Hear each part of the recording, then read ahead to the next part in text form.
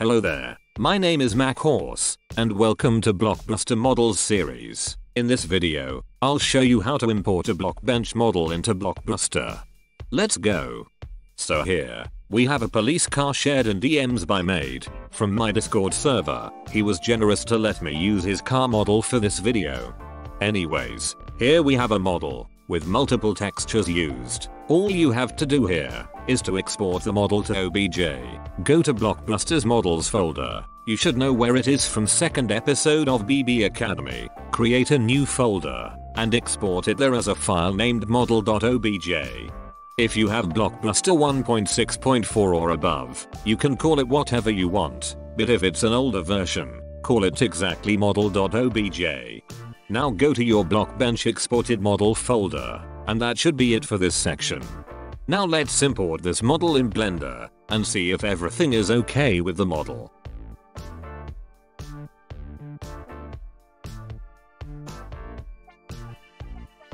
Everything looks fine. The car looks in the same direction as the green arrow, and there is only one object. However, the model is under the floor level. Let's elevate it, so it would be above the floor.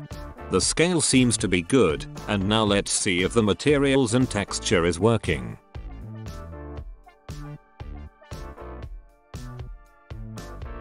Yeah, it looks perfect.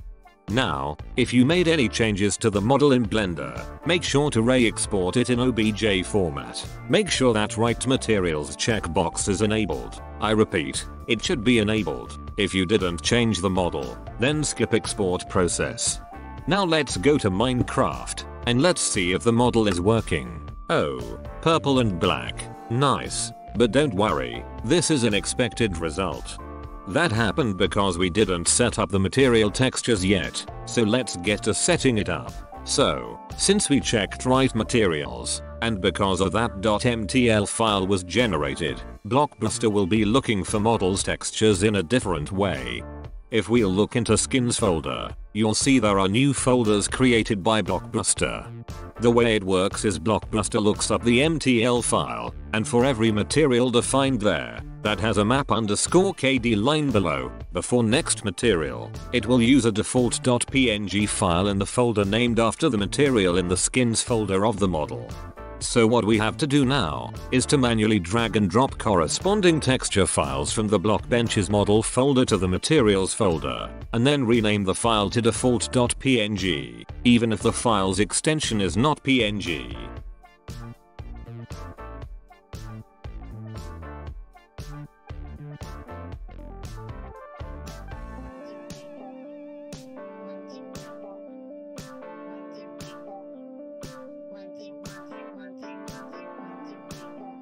Once you finish transferring material textures to correct folders, go back to Minecraft, and either restart Minecraft, or execute command model clear, and if you correctly dragged over the textures, then it should appear correctly.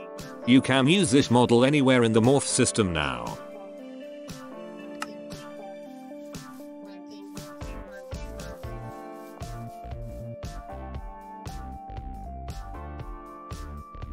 If your Blockbench model has only one texture, you can skip the whole material texture setup process by removing the MTL file and dragging the only texture into the skins folder.